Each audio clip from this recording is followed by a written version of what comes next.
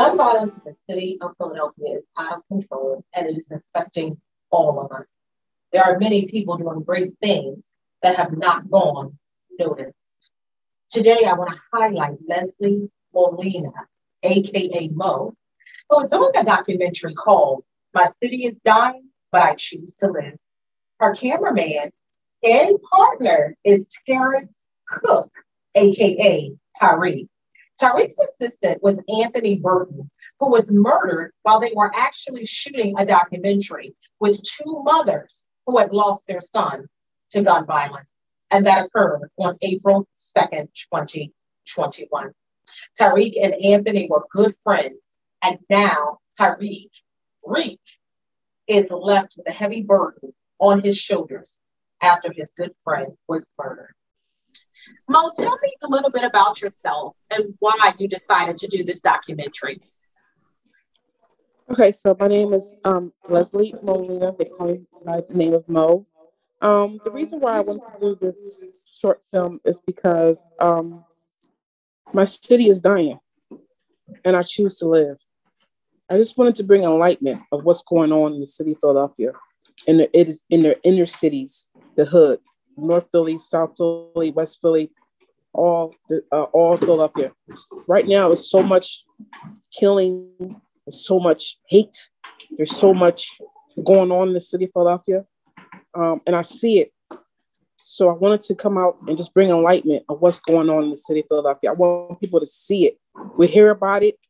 Some of us are experiencing the things that's going on in the city of Philadelphia, but I wanted people to see it all over the city, different cities of what's going on in the city of Philadelphia. My city is dying, but I choose to live. I'm standing up to live.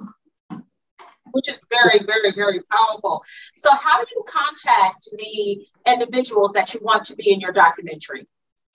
I went out to mothers whose sons and daughters that were murdered in the streets of Philadelphia. I went out to business owners. I went out to officers, police officers. I went out to people who own, like Khadijah, who owns the funeral homes. I went out to just different people that are experiencing and that are involved in what's going on in the city of Philadelphia. Law enforcement. I went out to, like I said, I went out to mothers who have lost their kids in the city of Philadelphia. I went out to principals who schools are closing. I went out to business owners who didn't make it after the COVID, who was shut down because of COVID. I went out to those who lost their house, who lost their cars, who lost their homes, who lost their jobs. I went out to those people that are in need of help. Yeah. Okay. Yep. So I just started looking, asking questions. People contact me. Where my location of my restaurant is in the heart of North Philly, 24th and Gratz, 2466 Gratz Street. There's a lot of going on, a lot of killing down there, a lot of kids being deprived. So just a lot of stuff going on. And I'm not from North Philly, but they need me.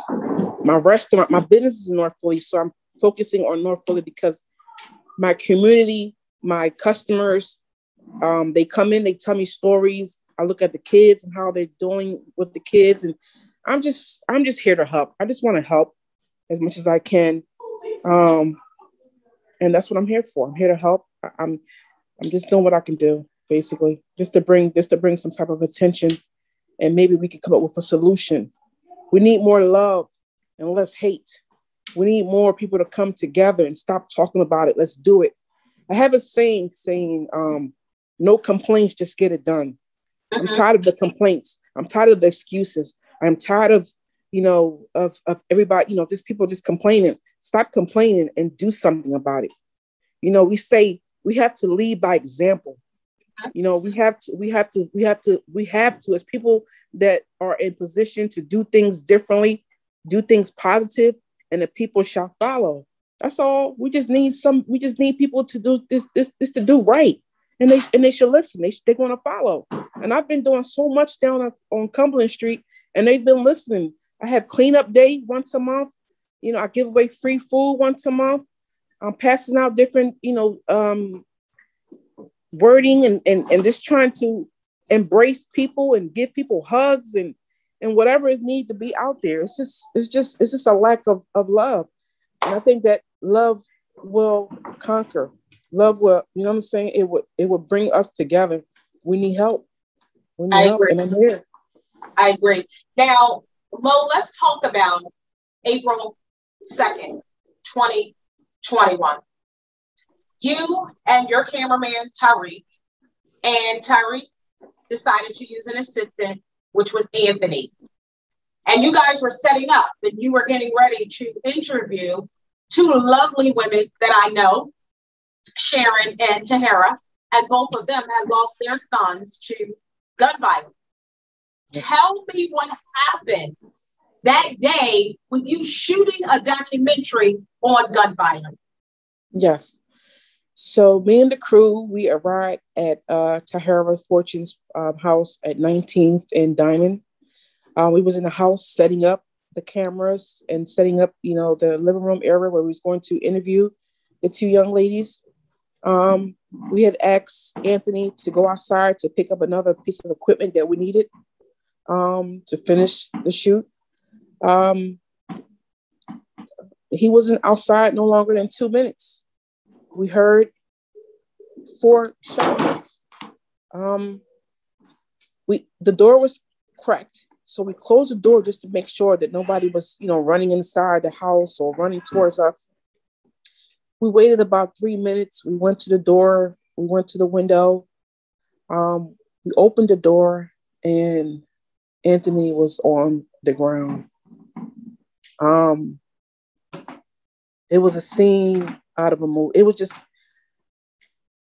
just crazy. I mean, we were talking 2 minutes and then he went outside and he was shot.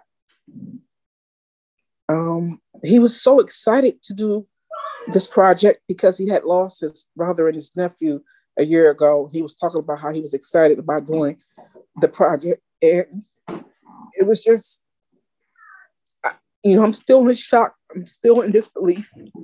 1 minute you're talking to someone and the next minute he's gone. And this makes me more, it just pushes me more to bring this out, to bring this message out, to try to, stop someone else from committing a murder. I had to deal with this. How dare you take a life? Who gave you permission to take a life? How dare you? I've been talking to Rick for a couple of days and asked them, I just don't understand who gave this person the right to take a life. So, I'm lost for words. Like, good man. He was excited to work. He always wanted to work. All he wanted to do was, just work. Mm-hmm. And it's just to come outside and to leave, to see him laying there.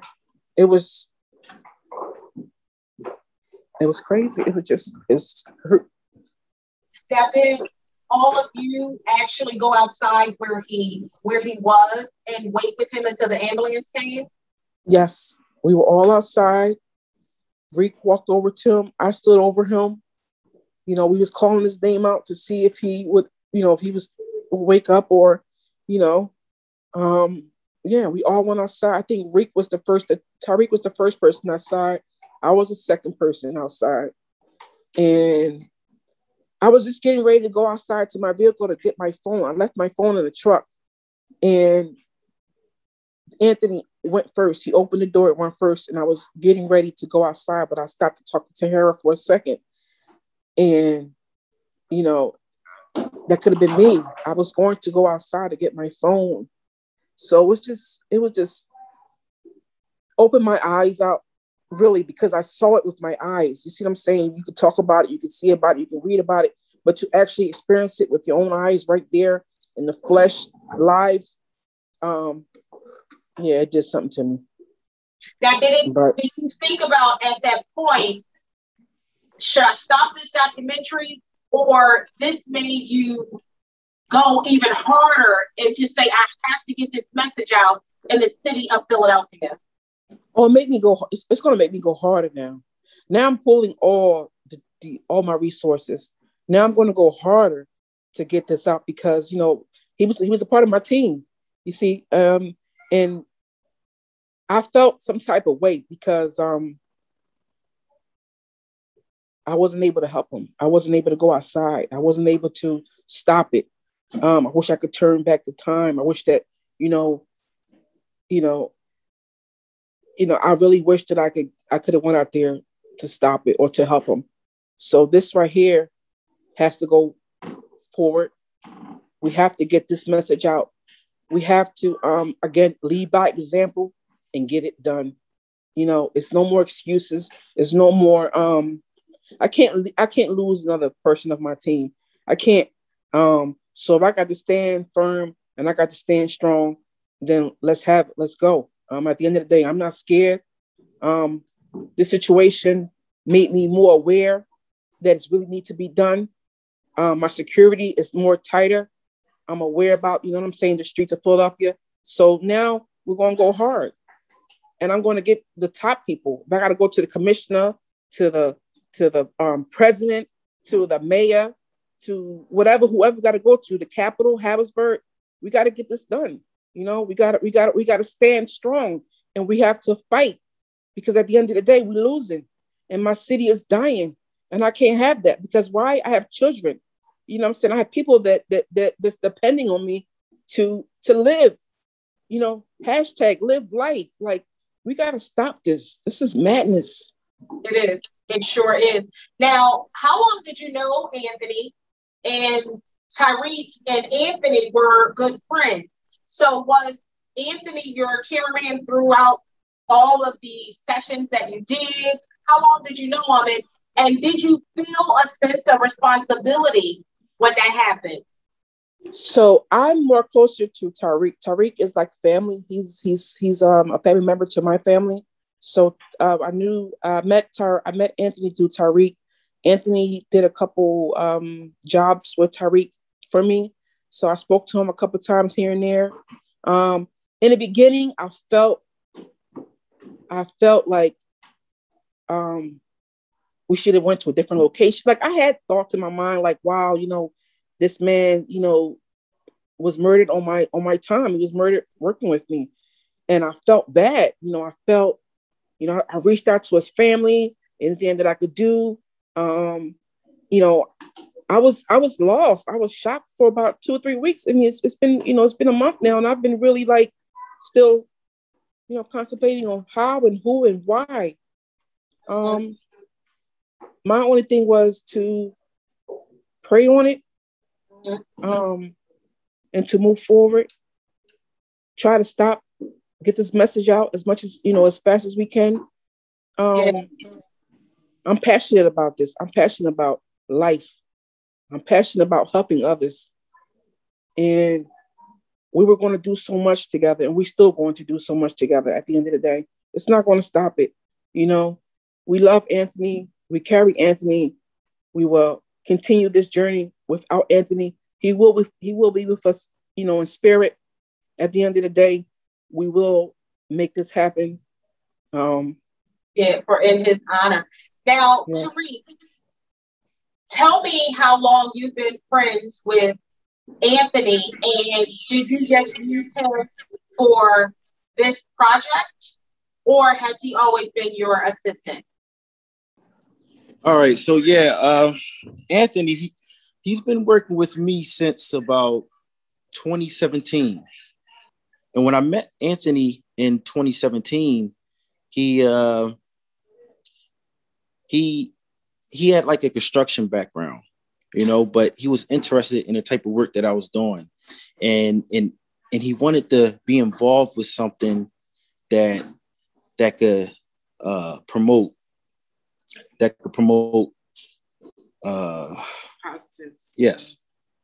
positivity. I'm sorry. He wanted to be involved with something that promotes positive stuff. He wanted to be around positive people. He's a North Philadelphia native. And years ago, he had some situations, you know, he became a product of his environment, but he didn't want that life anymore. He wanted to leave that behind. He had grandchildren. He took care of all of his grandchildren, all of his kids himself. His income fed about a dozen people. you know. So yeah, so since 2017, he's been working with me and helping the company grow. It's just unbelievable. I was floored because Sharon actually contacted me the next day and said, Melanie, you would not believe what happened. We're shooting this documentary, and the cameraman's assistant was shot and murdered just when we were getting ready to begin filming. It's just unbelievable how the gun violence in the city of Philadelphia has grown. It seems like there's no regard for human life. I want you and Mo to know I appreciate everything that you're doing, and any help that you need with Northwest Victim Services, please do not hesitate to ask. If you come across any family members that had unpaid funeral expenses or lost wages due to the death of any of their family members, you can always reach out to me directly. All of our services are free, and therapy. We have to and we must take advantage of that service. Just like I reached out to you, Tyreek, and I reached out to Mo, and I reached out to Sharon, and I reached out to Tahara, because what you saw was traumatic, and that could change your life forever. So not only was Anthony's family affected by that, his friends were as well. So I want to thank you so much for joining me today. Mo, tell me something. How can people follow you to watch your documentary when it comes out? First stream will be probably YouTube. We're going to be also hosting dinners to like at Nomos, different community centers, different nonprofit organizations will be hosting like a movie night where we'll be showing the film to different, different studios, just to try to get it out there. And also we're going to push it out to, Netflix and those type of people that pick up these short films. Okay. So yeah, we want to start off with just probably showing you off at different locations and YouTube streaming. Sounds good. How can people follow you on social media? Okay, so my Instagram is at Lily Mays Cafe, Grad Street. We do a lot of postings. We do a lot of video postings, and I do a lot of giveaways. I do a lot of charity work, so they can follow me at Lily Mays Cafe, Grad Street. Also, I'm having this thing called Shoe Hoops, Not Guns, June 26th. We're closing Grad Street down. We have performance. We have free food. We have a stage. We have 35th District Police officers coming out. We have firefighters playing basketball. We have different events for the children. It's June 26th. It's again Shoe Hoops, Not Guns on Gratz in Cumberland. North Philly, please come out, support, stand up. Let's get this message out there and let's have a good time. And let's embrace those mothers who lost their children this day, June 26th. It starts at 1 p.m. It stops at 8 p.m. We're going to have fun. We're going to get this message out and just embrace these mothers who lost their children due to murder and the gun violence. Okay. So I'm backing them up. Yep. Yeah. Thank you so much, Mo and Tariq, for joining me. Again, I stand with you and I fight with you in your mission. And I look forward to connecting to you soon. Thank you so much for joining me. Thank you. Thank you for having us. We appreciate you.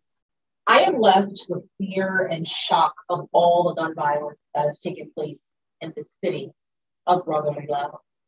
I often take a step back and think about the shooter and think about if he or she thinks about the lives that they have destroyed.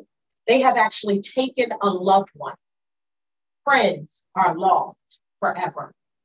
And all of us are asking that million-dollar question, how do we stop the gun violence in the city of Philadelphia? We have lawmakers, elected officials, concerned community members, and a host of others that are meeting daily to use our brain power to figure out a solution so that our children, grandchildren, mothers, fathers, aunts, and uncles, and all of our loved ones can walk the streets of Philadelphia without being murdered. Know that I am praying for your safety every day. Peace and blessings.